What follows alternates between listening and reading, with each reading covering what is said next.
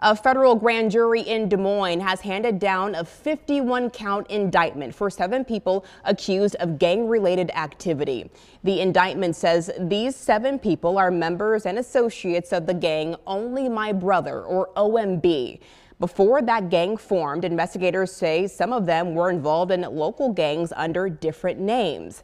The indictment claims they committed crimes like robbery, assault, threats of violence, attempted murder, drug trafficking, and gun charges. As part of this investigation, several others were charged with related crimes back in July. Those 4 defendants have entered guilty pleas. This investigation is part of an organized crime drug enforcement task force.